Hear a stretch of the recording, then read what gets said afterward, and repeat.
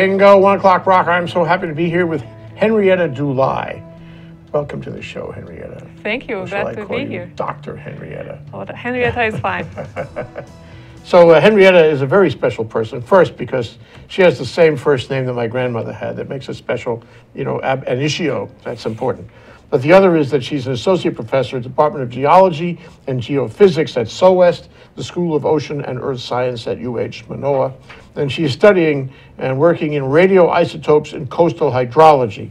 That's why we're calling this show Fukushima Fingerprints Coming to Hawaii. You'll see what I mean in a minute. So tell us what you do, Henrietta. So because of my education, I learned to use radioactive elements to study Earth processes. Specifically, I focus about water, the water cycle, how it flows from the land to the ocean, what happens to different chemicals then within the ocean, what can we learn about ocean currents, and how the chemicals coming from the land to the ocean by water flow support biology and other processes in the ocean. That's it? In a nutshell. But then it goes too much wider. Henrietta Dulai is a geochemist who uses chemical tracers, that's always exciting, to study coastal hydrology and biogeochemistry. I never heard that one before. In this episode, we hear about her use of radiochemistry, I never heard that one either, to investigate the dispersion of Fukushima-derived radioisotopes in the Pacific.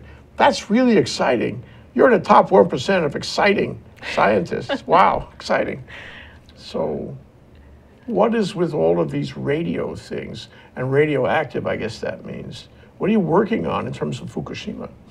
Right, so I alluded to the hydrology part, and as you just said, that's my everyday, what keeps me busy and is fun, that I use natural radioactivity to learn about processes. But then when Fukushima happened, I thought, okay, this is something we have to follow up on, and how can we use all the radionuclides, not just to learn how bad or what are the levels of radioactivity from Fukushima that came to us, but also to learn about ocean currents or precipitation patterns and other information that these radionuclides help us learn about. So you're learning about the processes by which these radioactive elements are carried around the Pacific. Correct. Before the show, I was telling you, I'm so impressed with SOWEST and UH Manoa. We know so much about the Pacific. We know everything, well, everything there is to know about the Pacific. And you're just one of the parts of that at SOWEST. We know the weather, we know the water, we know the air, we know the biochemistry of the ocean, we know, the bottom of the ocean, the top of the ocean. I mean, you could, even on this show, sitting in that chair, we have learned so much about what goes on in the Pacific Ocean. There's a lot to learn, but UH Manoa is really on top of it. I'm so impressed with that. You ought to know this. You ought to know. You ought to be, you ought to admire Henrietta and all her colleagues that study the Pacific Ocean know so much about it. So, okay, so we're going to find out what happened to all that radioactive debris that was drifting off Fukushima. What's the path it takes? So let me stop right there to tease that question apart. Yes, there was a tsunami that released the debris, and that debris started moving offshore with the currents taking them and diluting the patch. But it traveled along... The garbage patch, referred to affectionately by the scientific community as the garbage patch, yes. And the Fukushima power plant disaster happened a few days after the tsunami. So the leakage of the radionuclides started on the 12th, 13th, and 14th of March. So the patch or the plume moved a little bit offshore already when most of the deposition happened. So the debris itself did not carry much radioactivity on it, only what fell on it. So it wasn't soaking in the discharged waters much. Okay. So we have tested different items that were caught that were shown to originate from Japan. Never found any significant levels of Fukushima-derived radioactivity on them. So the plume itself, the debris, was not... What is a plume? I define the plume as a consolidated organized patch that travels with the current. Okay. And before we get too much further off that, why does the plume stay together? What are the physical processes that keep it together in a plume? So processes in the ocean that are not just major big currents that move the plume, but then smaller eddies that cause smaller scale mixing would disperse the debris. So that would make it dissipate, eventually mix. Eventually it will be dissipated. It's not going to stay together forever. Well, eventually it will reach the North Pacific garbage patch. Which is the biggest. Which is within the gyre. The gyre. That's yes. the gyre, and that's located northeast of Hawaii and in the lee of Alaska there and the Pacific Northwest, right? Yes. Somewhere in there. Correct, yes. They probably don't like having it around. No one does like to have garbage in their backyard. Yeah, correct. Yeah. How far offshore is it, say from Alaska or the Pacific Northwest? So we are talking about thousands of miles, but it shifts. And so all the debris that our north shore of the islands get, some of it is coming from that. And the gyre, it implies that it's moving in some kind of circle, some kind of whirlpool effect? Yes, that is. That's the way the Pacific works in that area. Yes. And it gathers the patch. Yes. And so these currents, the same currents, were the ones that carried the Fukushima-derived radionuclides, all the ones that get released from the power plants and deposited from the atmosphere. So these currents would then carry the radionuclides that were dissolved, so not as particles or something hard to touch. It's dissolved. So the currents would carry these radionuclides across the Pacific. So they're just in the water, dissolved in the like water. Like a salt. When you put salt in the water, the potassium, the sodium, they all dissolve and that flow with the currents. But you can sponsor them. I mean, you can see them. You can spot them with instruments. You can spot them with radioactive sensitive radio sensors or something, right? That's not the choice that scientists use. So physical oceanographers, for example, try to understand the currents based on their temperature and salinity. What we did is there is no sensor that could look down the Earth and say where it's more radioactive than other places. Not even an airplane that could fly would be able to detect such low concentrations as we are talking about. Low concentration. So we had to actually collect thousands and thousands of liters, or gallons if you prefer, of water and individually analyze samples, concentrating all that radioactivity into a tiny volume, which then was measured with the instruments. How do you do that? So you take a bottle and you scoop up the water, and now you have thousands of bottles of water in a given place. Yes. How do you concentrate it? So we specifically, we focused on cesium isotopes. Those were released from Fukushima in the largest quantities that would directly affect the environment. And so it's also easier to measure and behaves differently than iodine, which was also released. So cesium would deposit with wet deposition from the atmosphere and also was released by water masses. And so we would go to places where we wanted to see whether that cesium plume is there or not. We would take a 100-liter sample. 100 liters, filter it through this tiny column of little beads, organic beads, so organic material that can preferentially capture cesium out of the water. So as the water flows through these beads, the beads collect the cesium, the rest of the water and other ions simply pass through. And then we have the beads that are concentrated, that concentrated out all the cesium from the water. That's radioactive. And so cesium, there were 2 cesium isotopes released from Fukushima. One has a 30-year half-life, so will be around with us for another 100 years or so. And the other has a 2-year half-life, cesium-134, which decays.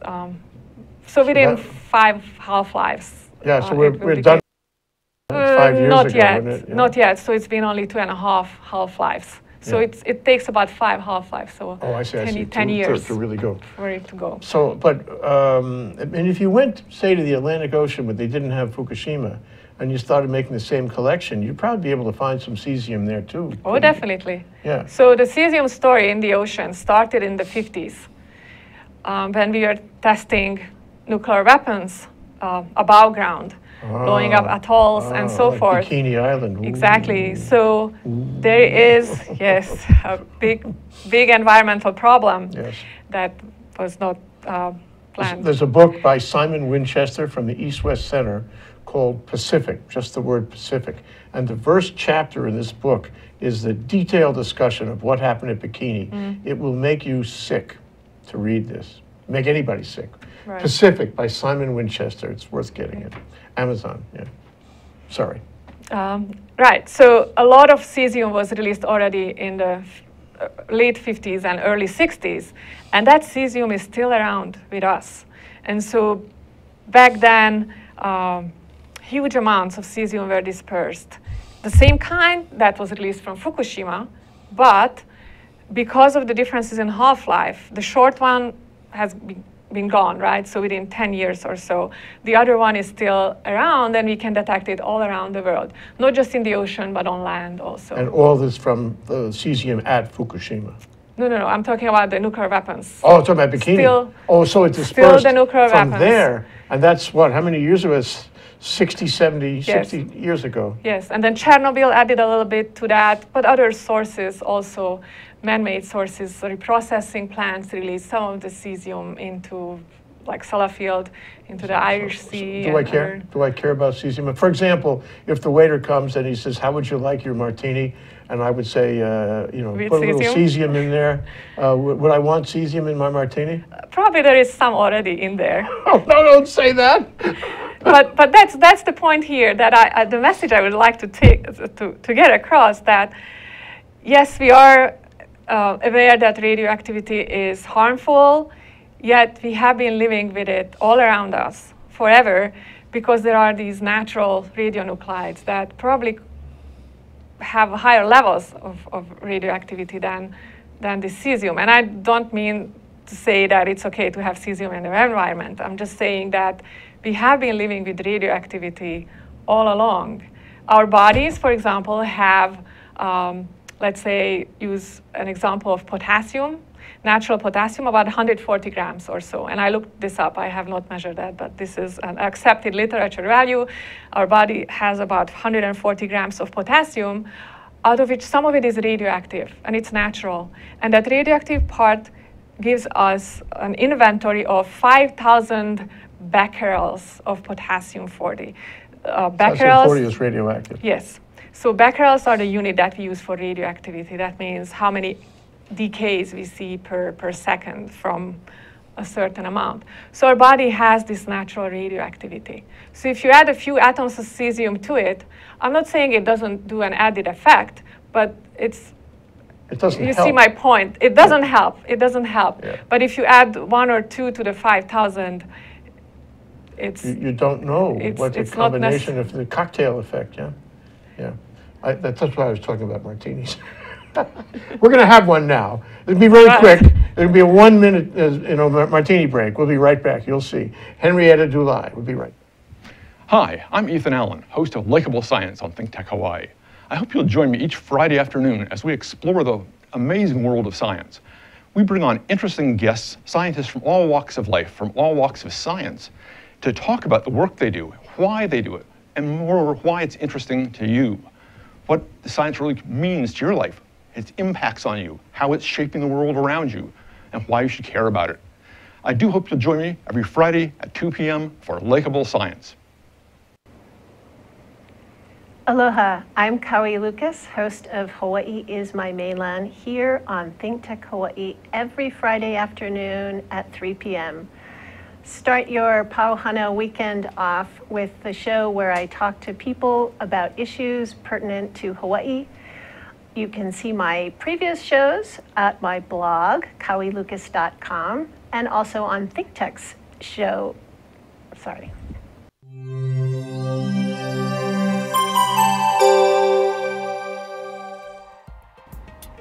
Okay, with Ethan Allen on Friday, we talked about the biome. We talked about how bacteria is a working part, a symbiotic part of our life and our bodies, and how our bodies are really the descendants of bacteria in some way many years ago. But all of it is so so special, really. Well, the cells hang together and we get to be human beings and do what we do. But it's more complicated than just a human being, sterile and isolated from the environment. We are part of the environment is part of us. And if we have these radioactive elements in our body, that doesn't really help because it changes the atomic chemistry. Is that a word you ever heard before? The atomic Structure? Structure, thank you. Atomic structure of our bodies, and therefore, messes up our cells and maybe gives us cancer. What?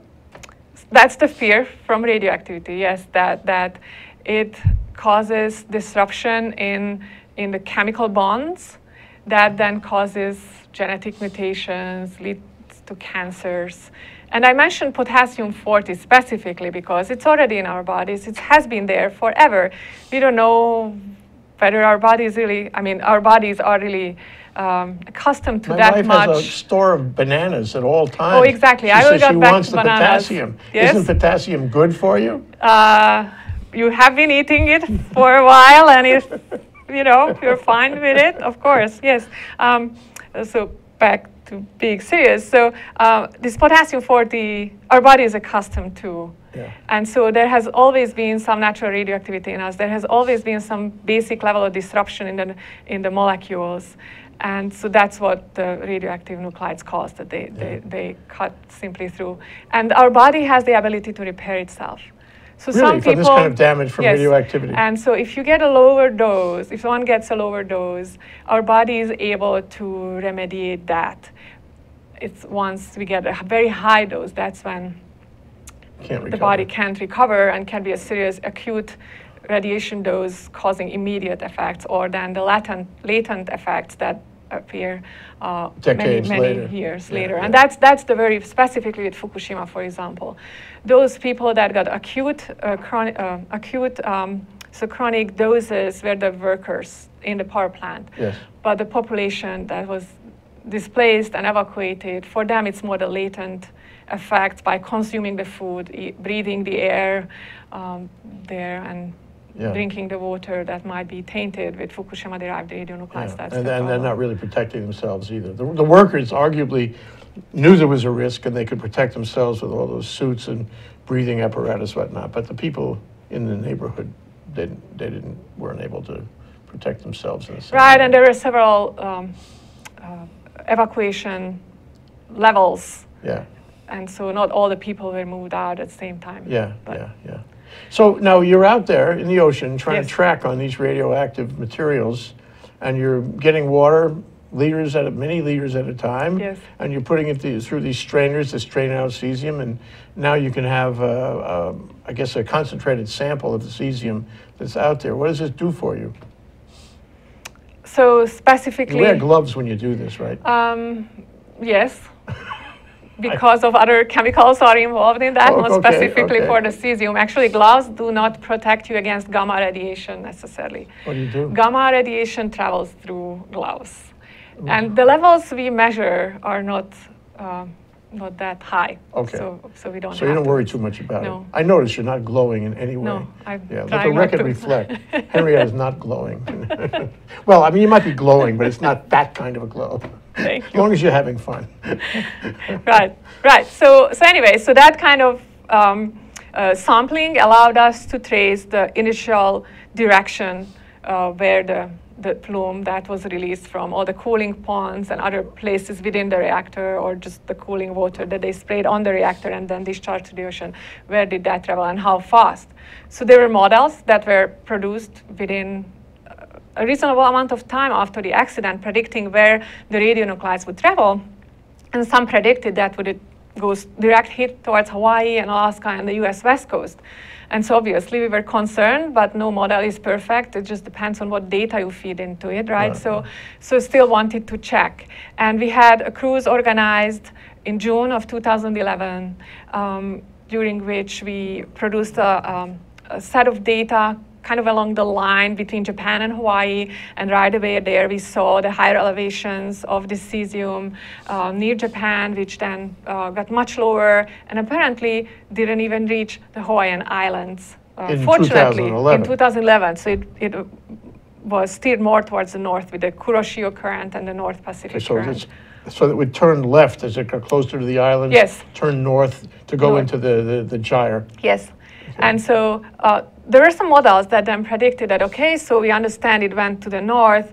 Let's see how it will disperse then farther. When will Hawaii and the other places around the Pacific see it?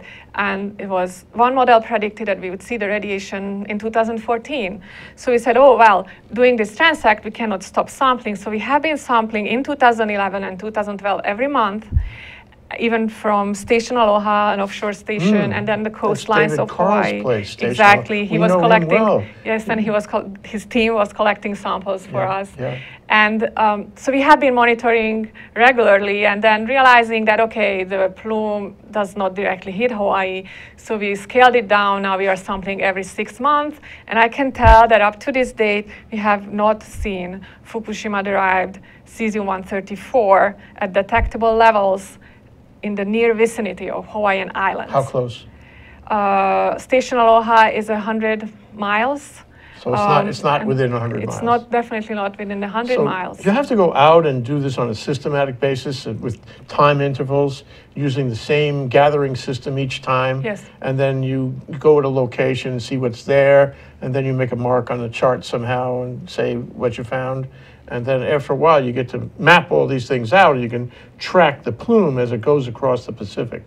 So right now, we have not had a major, arrival of this cesium-134. In Hawaii. So does it mean it bypassed us and we don't have to worry anymore? It went north of us, but the ocean still mixes and the cesium will disperse. So the cruise that I mentioned was organized in collaboration with the Woods Hole Oceanographic Institution and some other organizations. Yes. What do they know about the Pacific? They're on the Atlantic Ocean right there. Oh, they are close collaborators, not just with us, but the other teams in Hawaii. So I wouldn't discount them. So you learning more from them, or are they learning more from you? It's a collaboration, and I brought this up because it's still a collaboration. Simply one cruise cannot answer all the questions we have. So it's many different cruises, many different groups putting the data together. And actually, I mentioned the Woods Hole group because they have this database that has most of the dots on the map, plus because it's not an immediate health risk from the perspective of the government, there is not much money going into the science. They run it as an outreach. And they have funding for that. That's the important thing. They get the funding from the people, the concerned citizens. So if you are interested in how much radioactivity or cesium specifically, Fukushima-derived cesium is in your backyard, you pay some amount of money to them, they send you the sampling kit, you collect the water, you send it to them, and they analyze it. So I have been servicing the Hawaiian It's almost like a DNA thing, where you send away for a DNA, or you send away for how your neighborhood is doing in terms of cesium-134. Yes. So this is called the citizen science. It's really funded by concerned citizens. Okay, so after the cesium heads north and into the gyre there, which is thousands of miles away from Hawaii, a long way. It's going to disseminate itself all over the world, just the way Bikini Island did back in the 50s and the early 60s. And at that point, do we care? I mean, how much do we care? I mean, if it was coming directly at us, and we were getting it, say, on Waikiki Beach, and the newspaper was saying, cesium levels elevated on Waikiki Beach, right? Then that would be a concern to our economy, right? That would be a concern to our economy. These headlines appeared last year in California. That's when the plume arrived. Ooh. And the levels were below of health concern.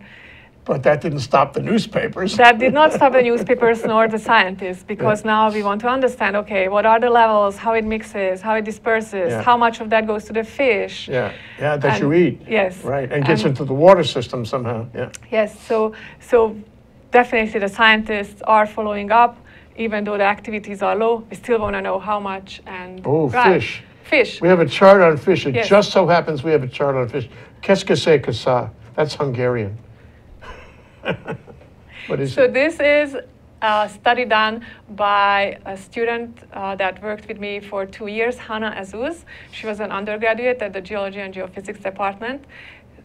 she came up to me with an interest. Okay, so I know you work with Fukushima-derived radionuclides. I would like to study fish. And since there was no background information on which fish would concentrate cesium the most, we agreed that she just purchased all the different kinds of fish you can buy in Hawaii. Very scientific. Yes, and so she analyzed these 3 different kinds of fish that she purchased in the store and looked at how much of the nuclear weapons derived cesium there is in the fish and how much of the new cesium that came from Fukushima there is in the fish. Oh, so you can tell. Yes, we can tell. So the blue is the old nuclear weapons derived. Okay, nuclear weapons, Chernobyl, and other sources. Yeah. And the red is the new Fukushima-derived cesium-137. That's the 30-year half-life. That's the one that will linger on for a long time. And the green is cesium-134, the 2-year half-life. Yeah. Definitely coming from Fukushima.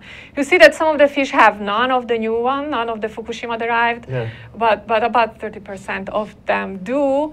And for 3 of them, half of the cesium inventory in the fish is actually the Fukushima-derived. And I would like to point out that the scale goes to 0.7 becquerels per kilogram. So becquerel, as I said, is the unit for radioactivity. The Food and Drug Administration sets a limit on how much cesium there could be in a fish so that they would not let you eat it anymore, and that's about 1,000 becquerels per kilogram. So this was 0.7, 1,000 is the limit. Well, we don't have the chart anymore, but I have imprinted on my mind 2 fish that didn't seem to have any 134 or 137, and that was cod. Cod is safe, at least according to the chart, and yellowfin tuna is safe too. How do you like that? So I would say all these fish are safe if we really compare it to the FDA limit. Yeah, okay. Because they have 0.7 becquerels per kilogram as opposed to the 1,000, which is the limit. Yes, some people argue that any radioactivity is bad for you, but then let me compare eating this fish to a banana.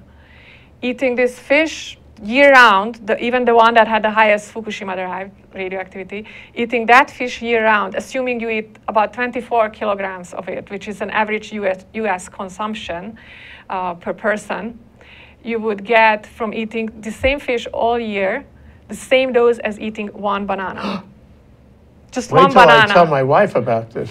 She's loaded with bananas. And I eat bananas too, but they have the naturally occurring potassium-40. These fish also have the naturally occurring potassium-40, which is at the levels of 50 compared to the 0.7 of cesium. But I'm starting to get the idea that your science is, in terms of its, in terms of its interest to the public, okay, is largely around how this kind of distribution of radioactive material, which you're tracking, affects our food and our lives.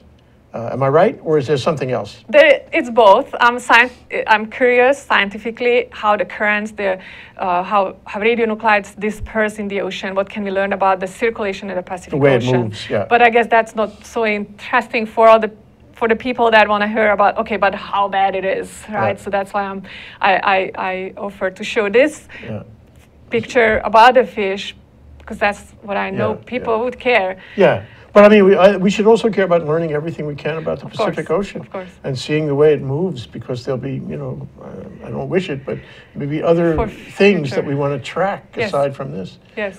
But, I can see people would be interested in this, not just because there's 134 or 137, but because there are other antigens out there that may find their way into our lives, our society, our food, our community, and we won't realize it unless somebody is tracking it. So. And I would like to point out that as a scientist, I see my role in producing these results and put them out there. I don't judge. I'm not saying Fukushima is not bad or bad. I'm just putting it out there, and I set the FDA limit as what to compare to. So that's my role, just to produce the results, and I let someone else decide, okay, safe or not safe. And in this case, the DOH, the Department of Health, says the limits. That's fair is fair. I mean, and you produce the data, and someone else decides. And someone else decides exactly, what the medical effects are. Yes. Very interesting having this discussion with you, Henrietta. This is really, really important and interesting. So glad you're doing this. You went to school in Prague for your original degree in what, geology, was it? No, that one was nuclear chemistry. Nuclear Engineering. Nuclear engineering, and then at University of Florida in Tallahassee, do your PhD in? Florida State University in PhD in chemical oceanography. And then God, in His ultimate wisdom, came down and made you come to Hawaii. Well, I had a stopover at the Woods Hole Oceanographic Oh, Institution. okay. Well, that's why you're defending them. Yeah. That's a very. But then I fortunately ended up here, where I enjoy the environment, but not just that. There is so much to study and learn. Yes. So. Thank you for being here. Thank you for doing your work. having me. Thank you for coming down to Think Tech. Thank you. Thank you very much.